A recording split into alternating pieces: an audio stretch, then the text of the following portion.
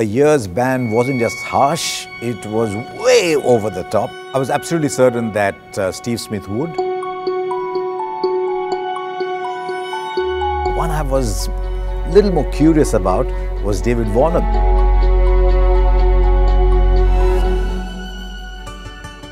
Some tests last 5 days. Theirs lasted 2 years. Reputation broken. Character questioned. All eyes were on them, waiting for them to slip. Because that's part of the drama, isn't it? That you did something you shouldn't have done, and then how do you come back? So it will trace that journey. It's a journey that you otherwise wouldn't have seen as closely.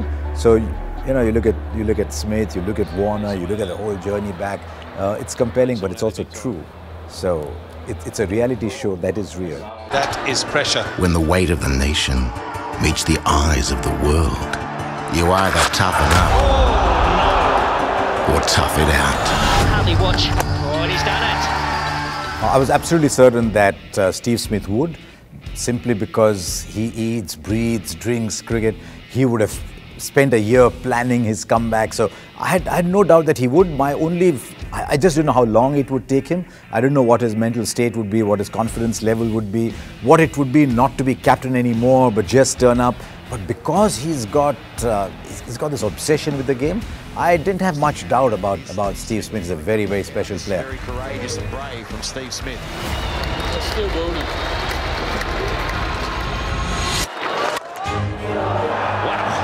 That is an incredible shot, having just come back in. One I was a little more curious about was David Warner, because he's a little more fiery, he's a little more temperamental.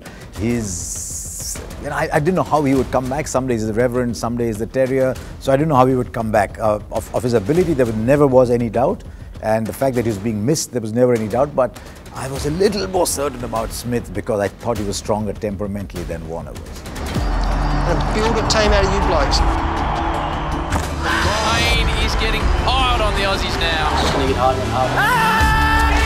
Pat Cummins, this is Australia. It was Justin Langer, the coach, who was very different temperamentally from Darren Lehman, who was the earlier coach, who was one of the boys, who was always a little, he was very friendly but loud, had a beer in his hand, chatted the way the boys did. Justin Langer was a very different kind of person, so Langer's role there would have been to get Australia back to the way you knew they were. And it didn't surprise me at all that he had Steve Waugh in the Australian change room, travelling around the Australian side at the time, because Steve Waugh stood for what Australian cricket stood for: tough, hard, you're not getting an inch there. So Langer and Steve Waugh came from the same school, and so I think their role, Steve Waugh's role, not documented as much as Langer's. Those were two key roles.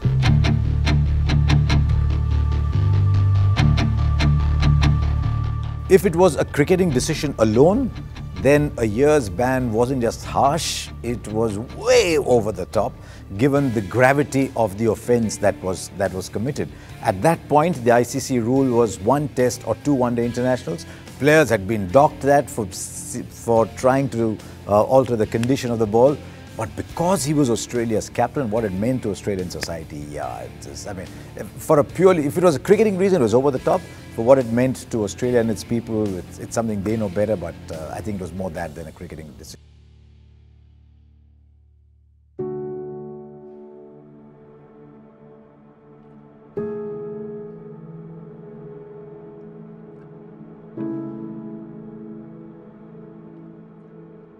He was given the Allan Border Medal because of what he did on a cricket ground after he came back. I've always believed once you've served your sentence, then you should be welcomed back, because everybody has a right to. There was an offence, there was a misdemeanor, there was a punishment. You've done both, now you should come back with your head held high. But it was an interesting choice, that, because he couldn't score a run in England, couldn't score a run to save his life in England. Went back to Australia, and there the runs started to flow again. So it just showed how good he was back in Australia, that he won the award in spite of how dire his form was in England.